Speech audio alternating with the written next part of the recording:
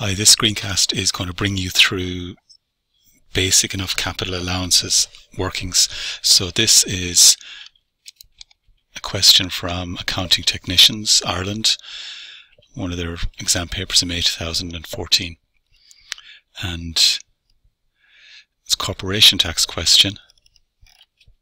And you're just asked to calculate the corporation tax for the company for the year end 30th of June 2013, and it's 10 marks, so it's not going to be a big question for 10 marks. We're just going to do the capital allowances. And all the details we need for capital allowances are what's the year end of the company. First of all, we're doing the year end 30th of June 2013, that's important, because we'll be using that for calculating tax written down values. And then this here, note 1, plant and machinery. So plant and machinery is nice because there's no issues with the qualifying cost as for motor vehicles or passenger motor vehicles. So most questions when you're doing capital allowances, it's just picking the cost. Your capital allowances are 8% of the figure, or 12.5% or 1/8.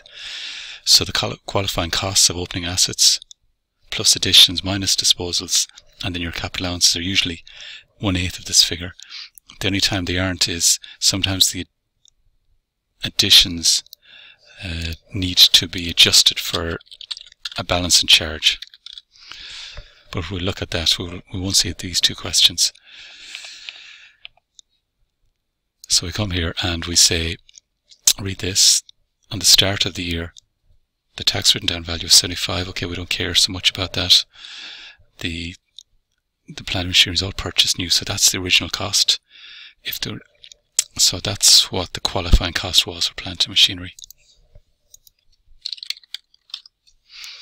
The only time that might change for plant and machinery was if there was a grant received. You'd use the net amount, net of the grant, and you always use exclusive of VAT, assuming the company can reclaim a VAT credit.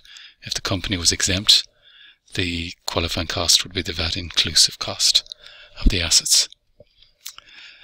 Then qualifying cost of additions.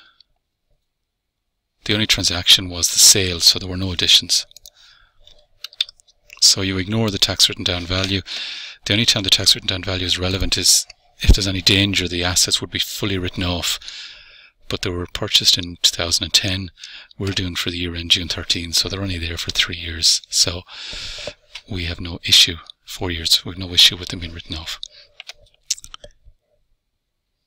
And then the disposal of a van. So 20,000 van emissions. We don't care about the emissions because it's not a passenger motor vehicle. It's only the passenger motor vehicles where the cost is restricted based on the emissions. So it was purchased for 35,000 in May 2010. So passenger motor vehicles for the tax year 2018 are restricted based on emissions, and the lower emission cars get the bigger capital allowances based on cost of 24, and then the higher up you go, the bigger the car, you get lesser capital allowances. But that's just for passenger vehicles, and as we're a van, we're not a passenger vehicle, so we get it on the full 35,000. So it cost originally 35,000, and that's including the 120 opening cost. So that's gone now. And there were no additions, no replacements. So 85,000, and capital allowances of 1/8, 10,625. 2018 capital allowances are that.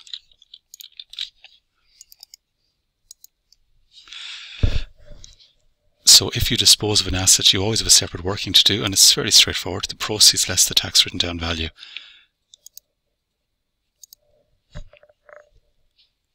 So the van was sold for 20,000, there are proceeds. And we have to work out the tax written down value. So the proceeds was 20,000, purchased in March 13.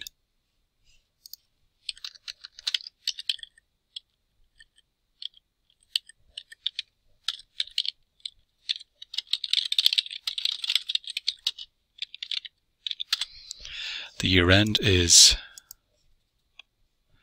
June 13.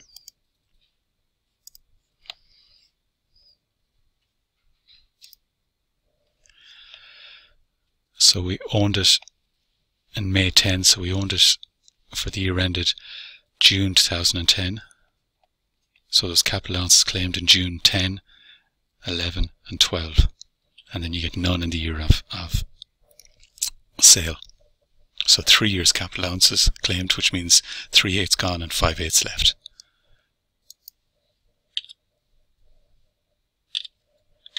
So the year end is, we're doing the year end June 2013. The van was purchased in May 2010.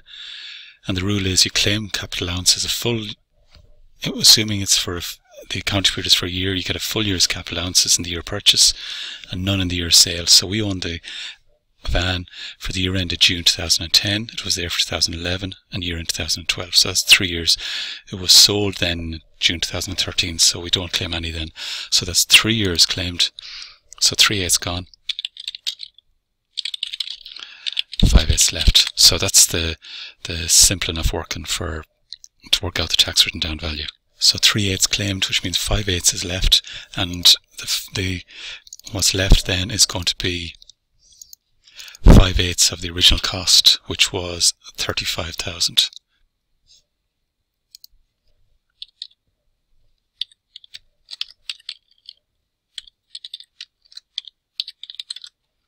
So it was worth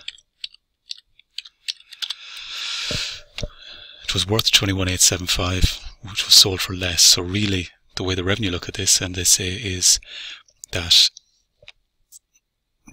we should have given you, it should have been written down by another 1,875 to make it agree to the proceeds. So we'll get an additional balancing allowance or capital allowance of 1,875. So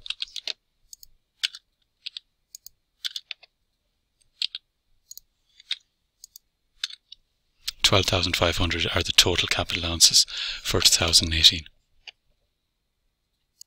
So, sorry, 13, because we're doing 13 instead of 18. So we'll quickly look at another question, and I think this is one of the CPA questions. And once again, we're just looking at capital allowances. It's a corporation tax question. And compute the corporation tax liability for the year ended December 17. And to do that, you have to calculate the capital allowances. Here's the detail on plant and machinery. It gives us the cost and the tax written down value. And there was additions and there was a disposal. So we have 3 things in this, and then there's note 2 as well, which we'll look at. So there are no, what's note 2? So machinery. And it gives the net book value and the tax written, so it even calculates the tax written down value first, which is nice. And it has it here as well. Okay, so quickly we'll do this.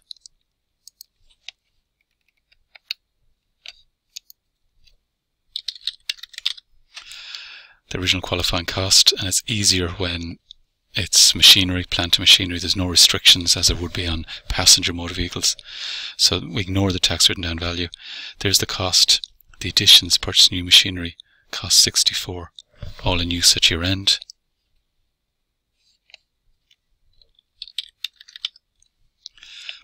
And our disposal is here then, and it's the original cost of the disposal that you use, not the tax written down value or anything else.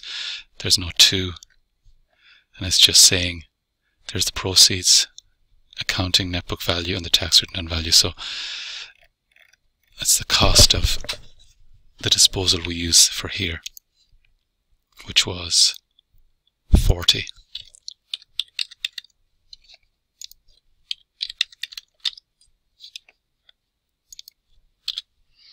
So 336, and capital allowances are only at 42,000.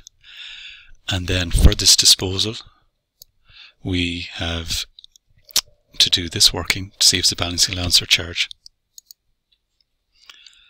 And it tells us here the tax written down value, which is nice. And it tells it up here again. So the proceeds are 10. Don't care about net book value, that's an accounting thing. Tax written down value 30.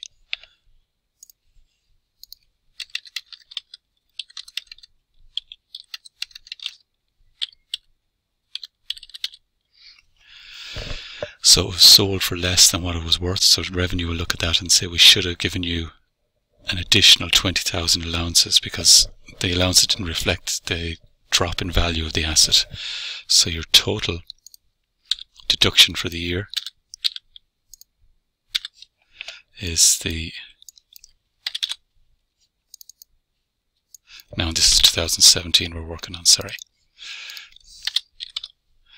The capital allowances, which is 1/8 of this, 42, and then the balancing allowance of 20. So the total deduction from profits is 62,000.